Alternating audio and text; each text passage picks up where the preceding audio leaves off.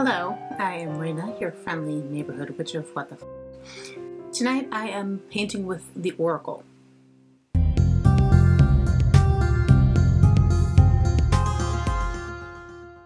This is the first installment of my new series, Oracle Pours, where I am doing paintings inspired on a card drawn from an Oracle deck. Now you're probably thinking, what the hell, Raina?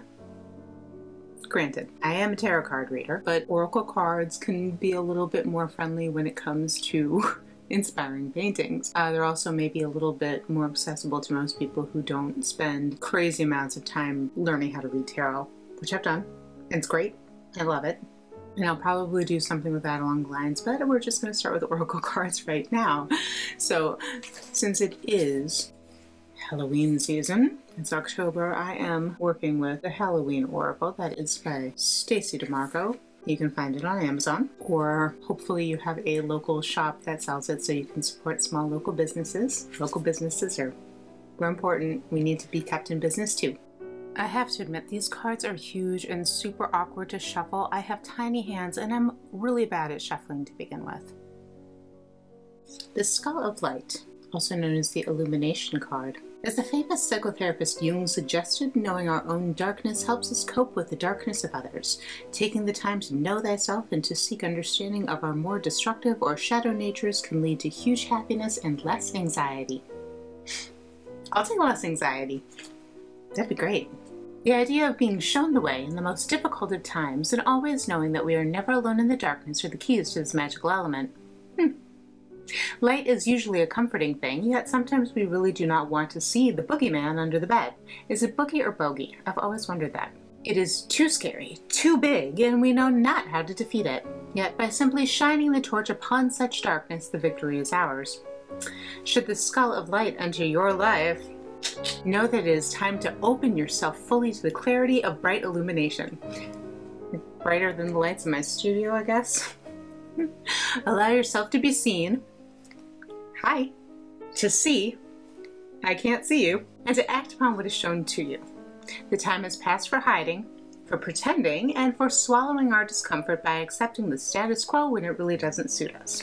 Speaking of status quo, did you know quo is not a word that you can legally use playing Scrabble? Found that out the hard way, got my kicked. Anyway, shadow work, all that good stuff. This is a good time of year for delving into that. And it's kind of fun to muse about while you are painting. And please enjoy what I painted for you based on the Skull of Light. The Skull of Light. The Skull of Light.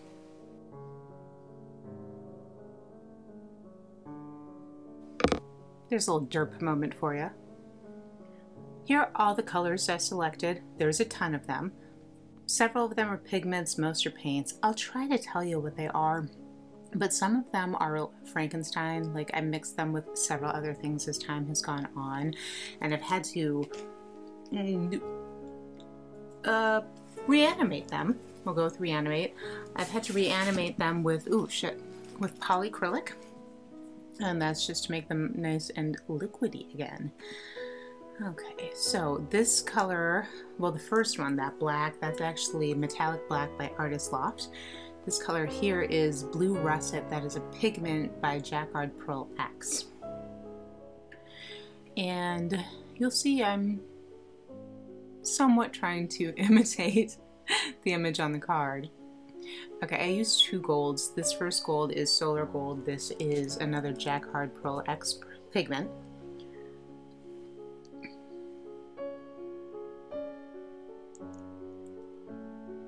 So I'm making some spooky eyes, and there's the outline of the spooky skull. And it's actually kind of fun to paint this way, and I might try some more abstracted, but not so abstract pieces of art like this, just 'cause it was really fun. Obviously without the pillow, because you'll see it just like spreads out like a big gooey pancake of skull. Big gooey pancake of skull. Alright, that right there, that is Interference Gold. Another pigment, Jacquard Pearl Ex. I got like, they have 3 kits of I don't know, little vials. Maybe there's like 16 in a box or something, and they have 3 series. I got all 3. I went a little hog wild there. Okay, back to the blue russet for some accents. Honestly, that right there looks about as cool as it ever looks. The end result is cool and looks, well, you'll see it, but that right there, I like that. I could work with that. It's kind of like a creepy alien skull. Me and creepy alien skulls. Maybe Indiana Jones will pick me up and we can go search for it in the jungle. Purple. Okay, I'm not gonna lie, there's at least 4 shades of purple. That first one is probably Artist Loft Metallic Purple because it's the deepest. And everything, almost everything I use has some sort of shimmer in it, so we'll just figure it's that. This medium tone, this is, let's see if it's written on the side of the cup. That's not the right one. I have no idea what it is. It's a Frankenstein paint. Couldn't possibly tell you what's in there. I looked at it and I gave up. This is a peach that I made, which is Artist Loft Metallic Orange, like 1 and to 4. 4 being Artist Loft Metallic White. Why is it so hard to explain a ratio? 4 to 1, white to orange. Made kind of a nice metallic peach color.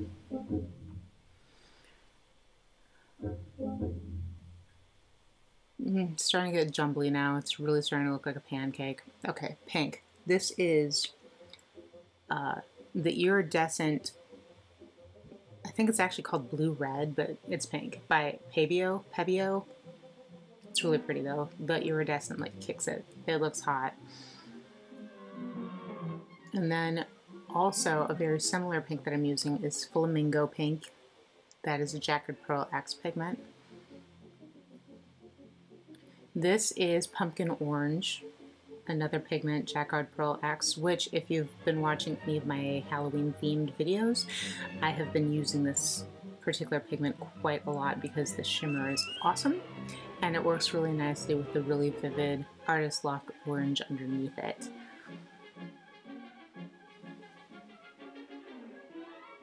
It's an orange parade!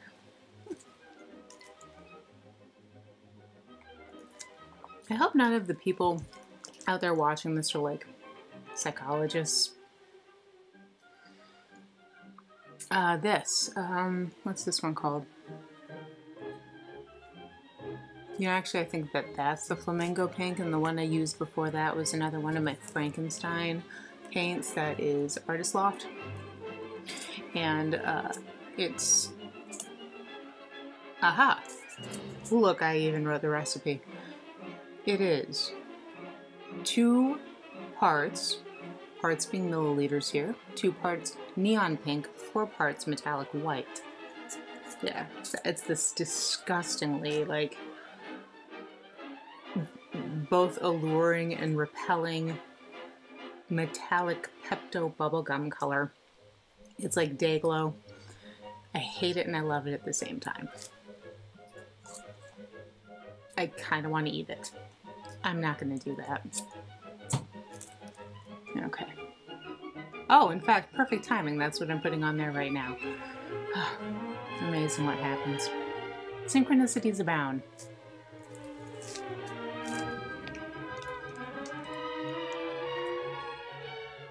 My skull pancake is really starting to look like roadkill. But the important part's having fun, right? Yeah. So. Now I know something new I want to try.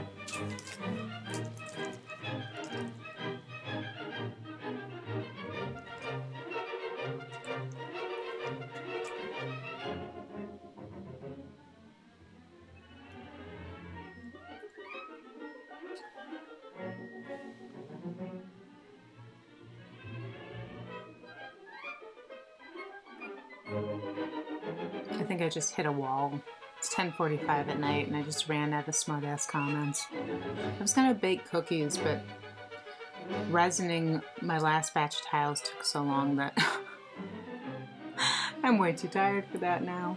because I was going to make cookies that are apples, like Granny Smith and oatmeal, because I have a bunch of Granny Smith apples, and it's like a lot of chopping, and I'm all like, I'll chop my finger right off. I'm so tired. So instead, here we are, contemplating our navels and pancake skulls.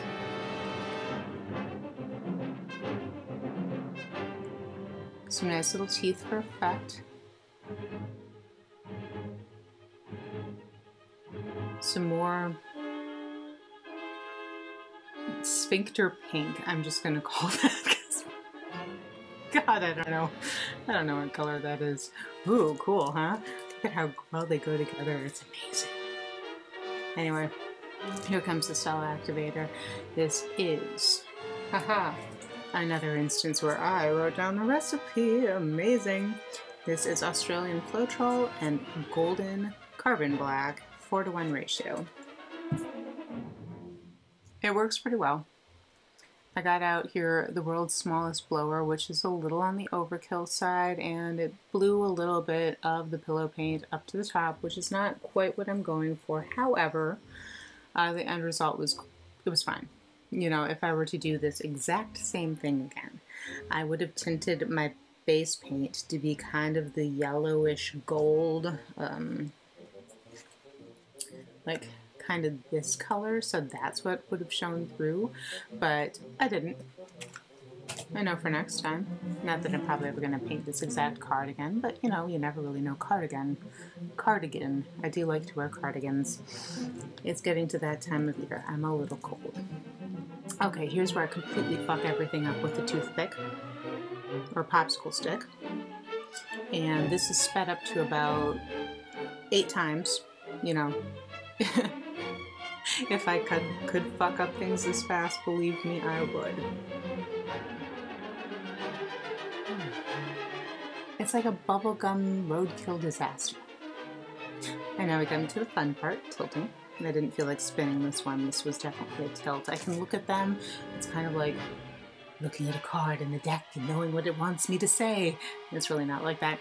But I can tell that something's going to look better spun or it's going to look better tilted, and this was a clear tilt. So again, sped up to like 8 times because it's really, really boring to just watch the paint slowly across the canvas. And fun fact, here I am scraping off all of the drips with the palette knife because there was a lot of paint that slid off, and this just makes it so much easier when you're done varnishing and everything to like peel the paint off the back, and you have a nice smooth back on which to place your backing, or you have a nice clean back if that's the look you go for. I paint mine all black, surprise, surprise, and then put a really nice piece of backing black paper. This is what it looked like wet. Trying to show you here all of the beautiful gold that's popping up and the different pigments, the little flakes.